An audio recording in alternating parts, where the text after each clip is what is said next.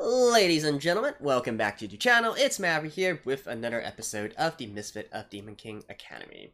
We're on episode 12 now, and that means it's the penultimate episode, which actually took me by surprise a little bit once I realized this, because this means that there's another episode after this one, right? And judging by what was going on last episode, right, we're finally getting a big reveal in regards to the identity of Eleanor, and presumably what actually happened 2,000 years ago, because she know some information in regards to Canon and his reincarnations, you wouldn't think that there would be one more episode. So this actually tells me that probably another situation is going to arise in this episode, which Annis and company needs to take care of.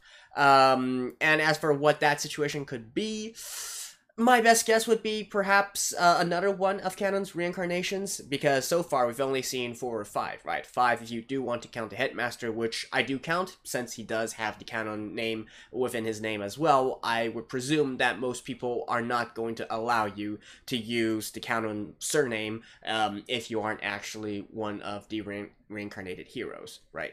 So that means 2 more, and yeah, I have a feeling they might show up before the end of this season. Or we could get a big antagonist reveal, right? Who is the mastermind behind all this? In any case, let's jump into the episode and see if we can make some sense of what happened in the past.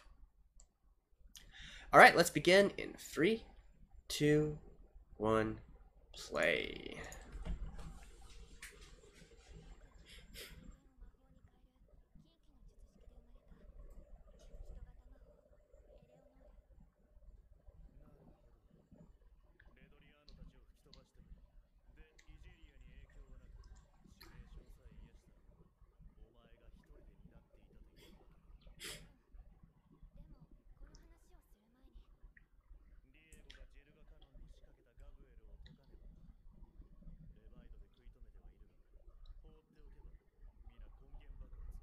Ooh, all of the class?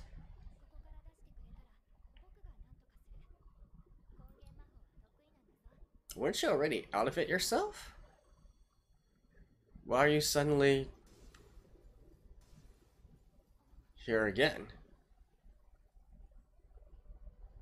Well, hello, cutie.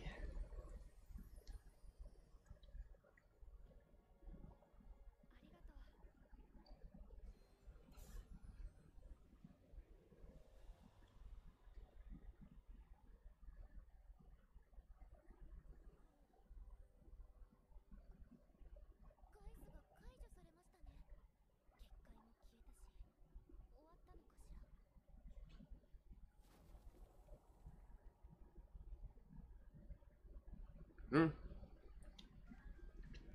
And of course we gotta have the opening first. I presume Eleanor will also be able to help and heal Misha's injuries. Hopefully. Why was she able to appear on campus though, like a few episodes back, and even meet up with Anos and talk to him, guide him around and all that? Like, what was she doing there? Or is she just being manipulated in a sense? Manipulated as in, you know, somebody's putting some restrictions on her. So maybe she can't go against humans or something like that?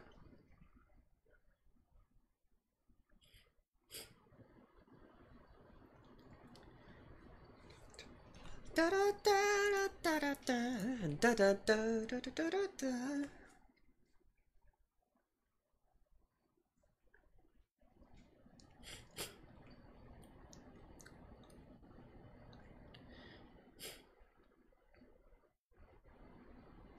Alright, let me use this minute to blow my nose a little bit.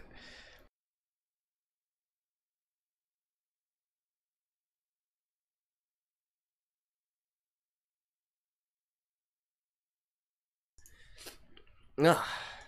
Excuse me. My nose has been acting up.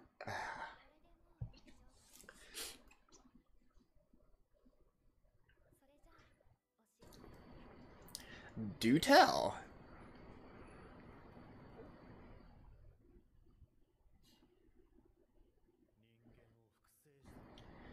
Clone humans?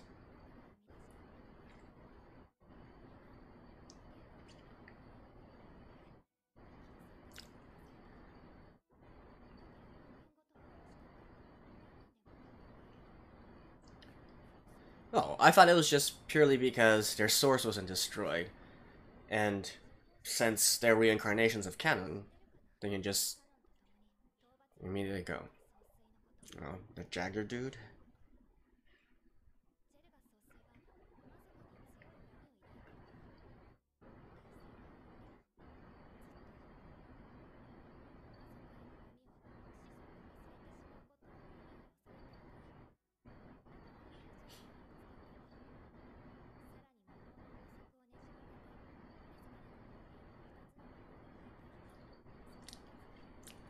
You know, say what you want about this Jarga dude, but he's certainly strong if he's able to manipulate magic to this degree.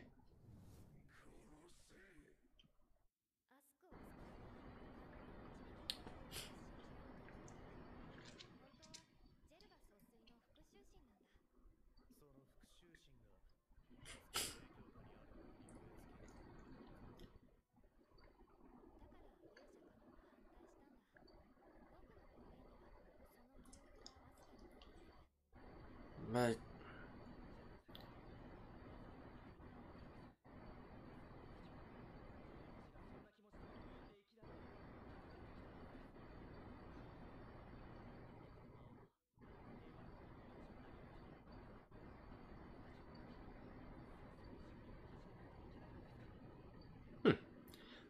I wasn't.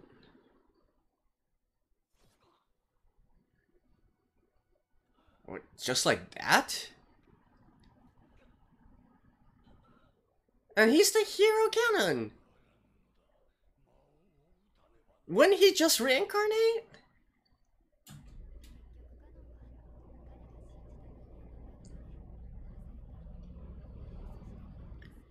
You would think being the hero who can go up against the Demon King.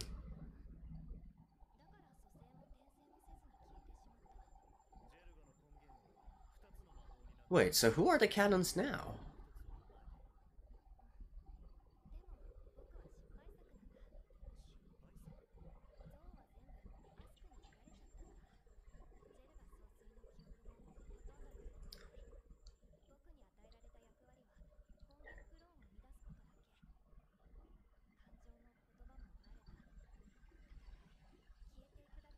Wait, so that commander is also here now. It's literally just this system? So who was the one who was looking at him in the shadows and stuff? I thought the main antagonist still existed.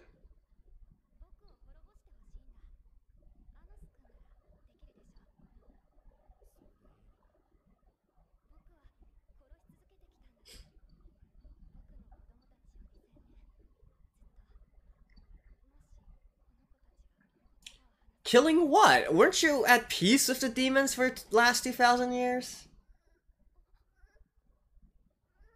Mom? Oh, come on. Yeah, what were they killing? The Great Wall separated the demons and humans. Were they killing each other?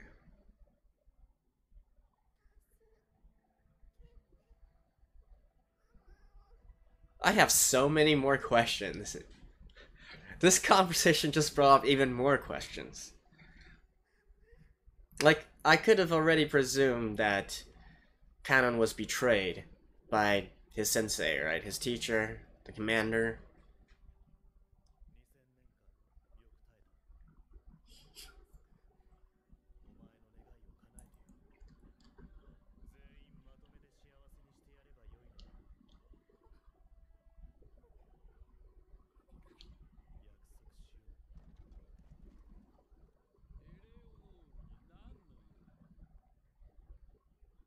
Oh.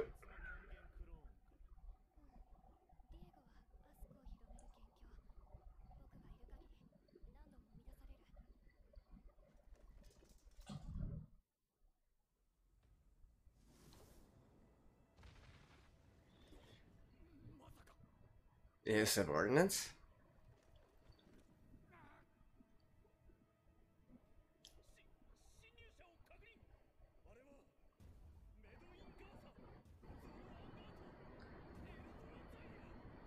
Who? Oh, it's the rest of the seven?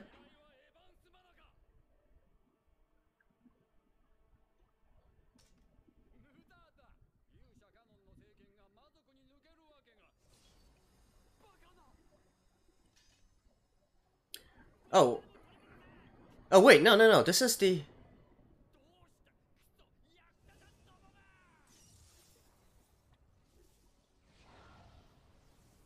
Wait, this is actually the main antagonist we've been seeing so far, right?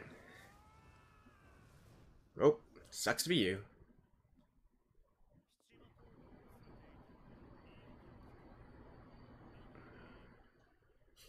This is the Atlas.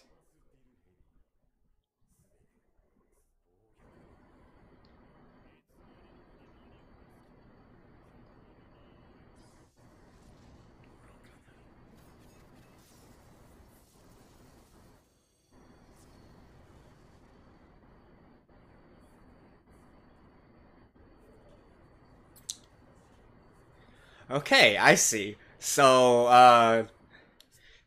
I think perhaps both sides have someone who isn't content with how things were progressing, right? On the human side, it was Jerga who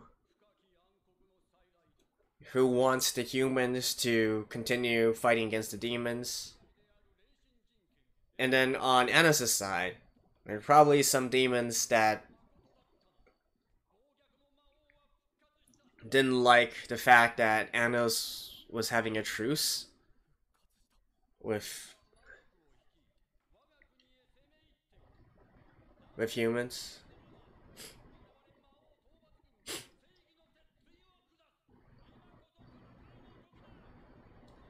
See, this is what I was presuming would happen all along. At the end of this, we would have both sides starting to fight against each other.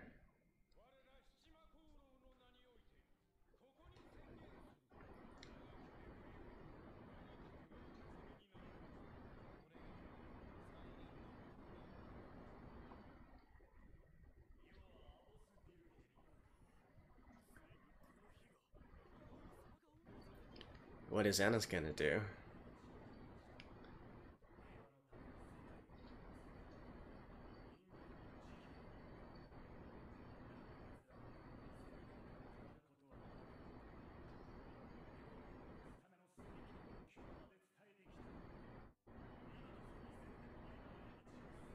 You know, technically that's true. Oh, so this projection is in the demon land.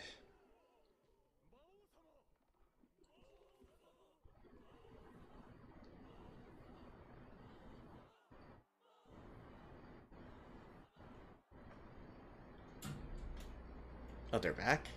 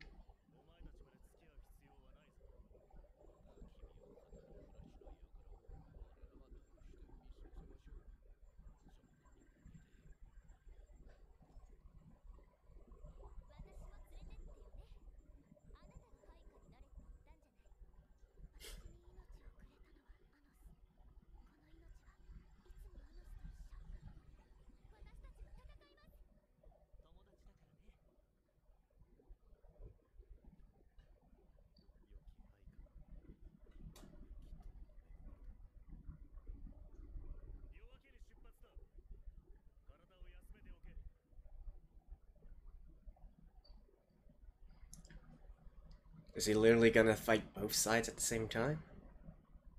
Still, who is that Atlas guy? He's certainly...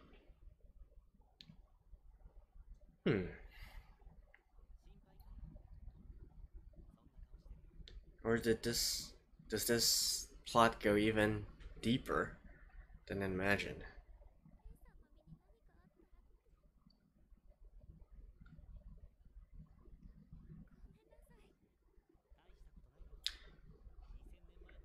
And here I was thinking that, you know, that commander actually had the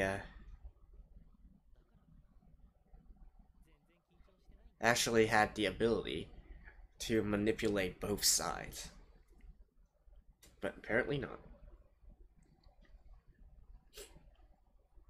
Okay, maybe we should focus on this cute little moment between these two.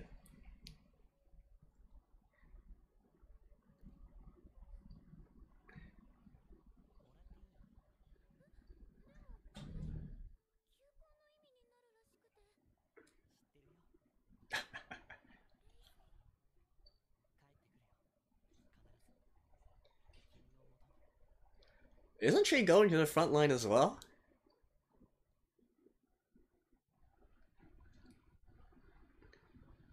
I mean, I hate to break that heartfelt moment by them, but they're both going to the front lines.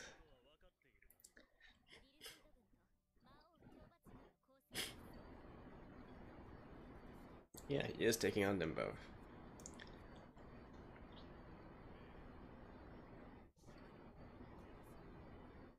Don't die and don't kill. Damn, that is hard. That is really hard.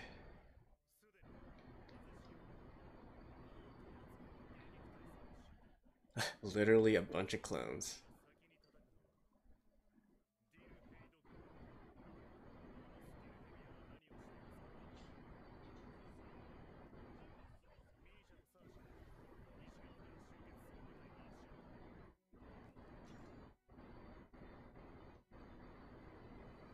Do they seriously have even more power than the army of the demon forces?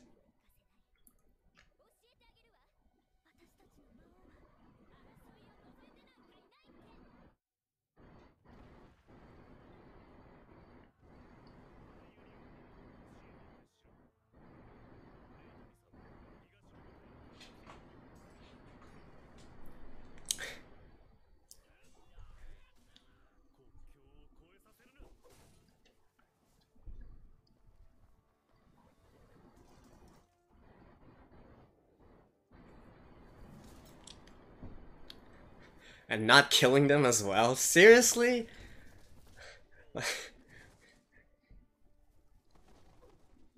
Well, I guess this is a world of heroes. Well, heroes and anti-heroes? Or demi-heroes? Or something?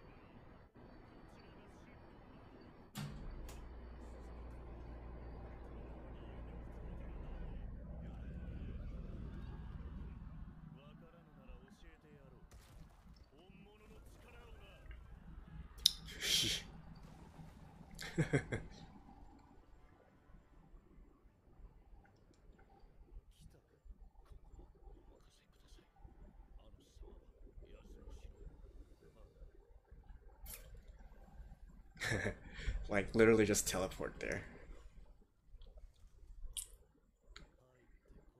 Alright, who exactly is Annis?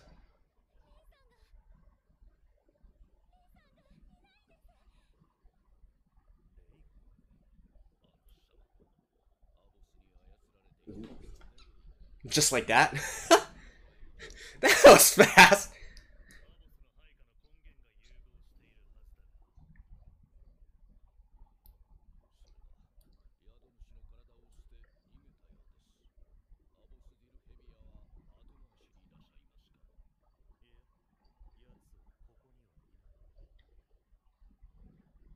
Where the hell is he?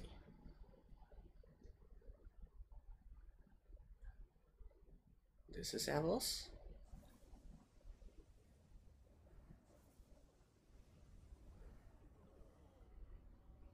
It's literally the Great Wall once again.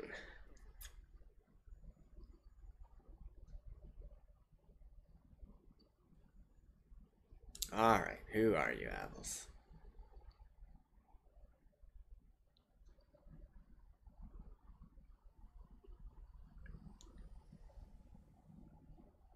And using a holy sword as well.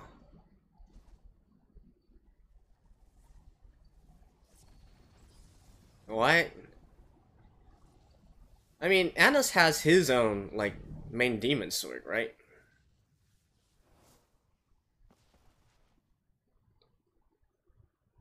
Oh, wait, is it? It's literally canon? Wait, it's Rei, isn't it? Yeah, it's... Holy shit!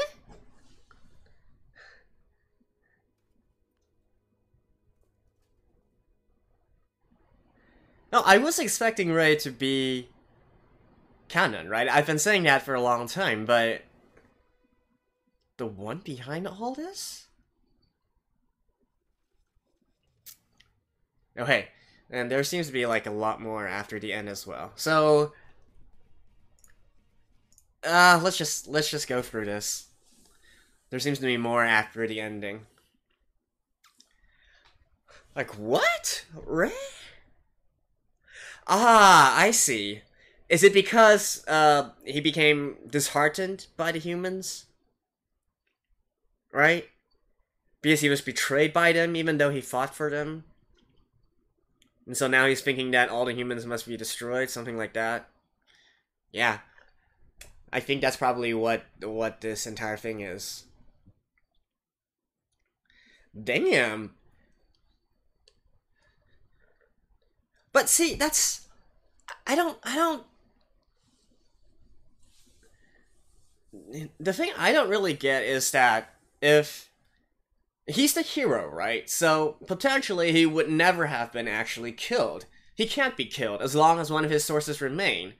So even during that scene where he was betrayed, nothing would really happen. Or maybe, so that's why I'm saying perhaps it's just a case of, you know, he's like, his heart was overcome by darkness or whatnot, and so now he can't stand humans anymore. Alright. Continuing on.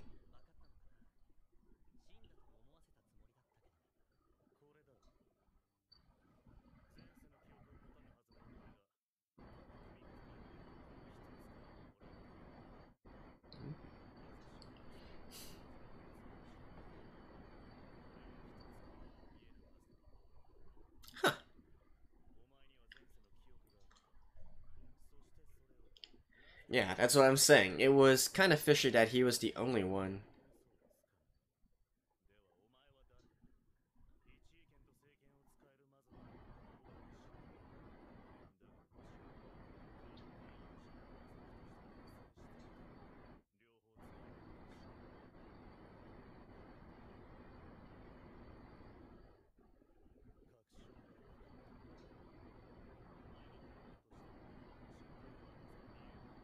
Yeah.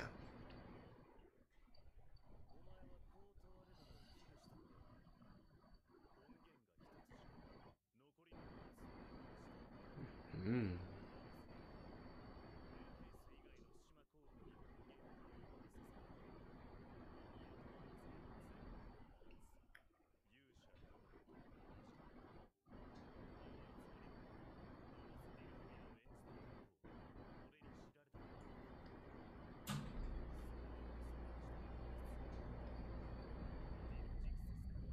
Wait, but if this is revealed here, are we actually going to get a complete ending in the next episode?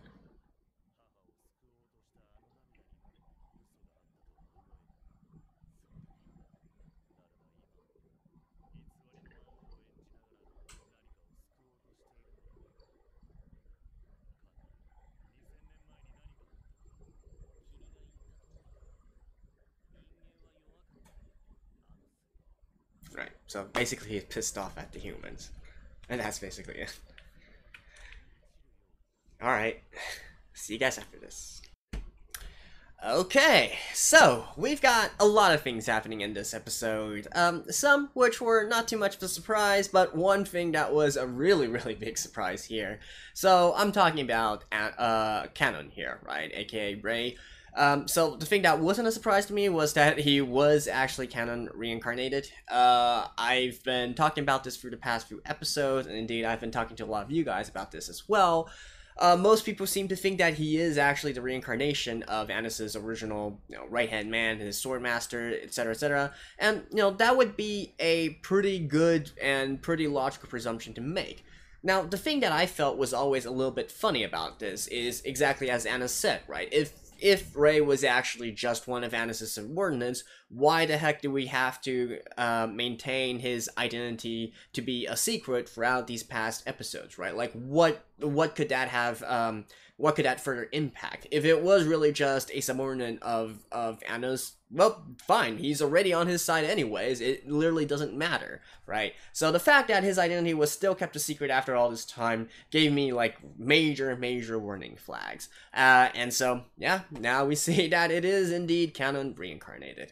Now, the one thing that I was definitely not expecting at all was the fact that he was the one who was behind all this, and trying to impersonate Annis's name, right? Like, holy shit.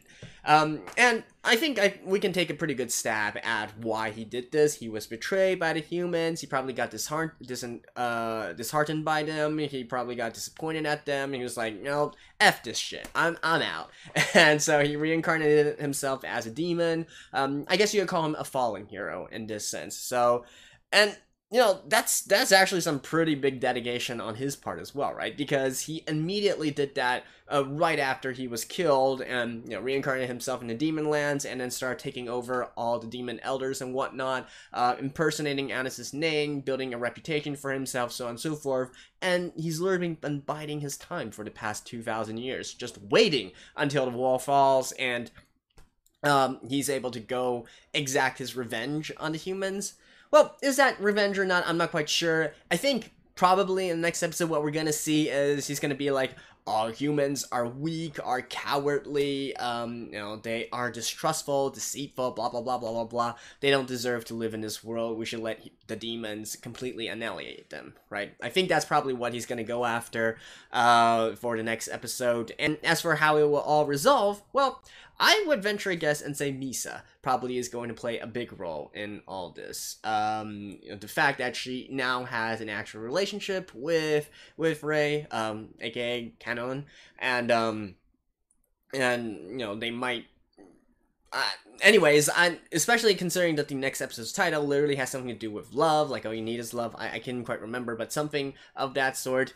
I'm willing to guess that Misa is going to play a critical role in convincing Canon to, just chill out, man. Humans aren't all bad. We can talk this out, and so on and so forth. And so that's probably how that entire thing is going to be resolved. And obviously, I'm not expecting Canon, Holy Sword or not, to be able to defeat Annos. He wasn't able to do that 2,000 years ago. It's definitely not going to be able to do that now either. Now, the more interesting part is how are they going to end this conflict, which has already been sprung, and also, the aftermath of all this. Like, what continues on after this? So, I mean, the demon side would be relatively easy, right? We've got all the 7 elder demons on the same side now. Even for those who are still skeptical of Annos, they're definitely not going to openly revolt against all of the 7 demon emperors, right? So, we can pretty much call it a wrap on the demon side. The human side, though, how exactly are they going to convince them? Like, even if they do destroy that ask magic or whatever it is that's planting hatred into the humans, how exactly are they going to... They're still being led by their leaders, right? And the leaders who are impersonating the hero canon. So is Rey going to step out and say, I am the hero canon? How's he going to prove that, right? So that is the biggest question I see going forward. How exactly they're going to resolve the conflict from that aspect here. And then also, furthermore, next episode is the last episode here, right? And we are already getting the big reveal of who's impersonating Annis's name, what happened 2,000 years ago, and who's the one calling the shots on the human side. So if we do manage to resolve all this, what's left of the series? So the light novel so far has, I believe, 8 volumes already out, and I'm fairly certain that this is not covering 8 volumes of material, right? So is it a fact that the anime is going for an original anime ending? Or is it the fact that you know, this also happens in the light novels as well, and they're just gonna pick up the story later on once this whole conflict is resolved. So the title of, you know, Misfit of Demon King Academy, that might literally only be like a beginning plot to all this. But later on, he does resume his identity as the legal and the heralded demon king of the demons, and then the story continues on there towards some other kind of development, right? I'm not really sure, and I guess we'll find out about that in the next episode, and see about that. But definitely, yeah, I'm just waiting to see how they resolve things on the human side and how they can continue the story going forward.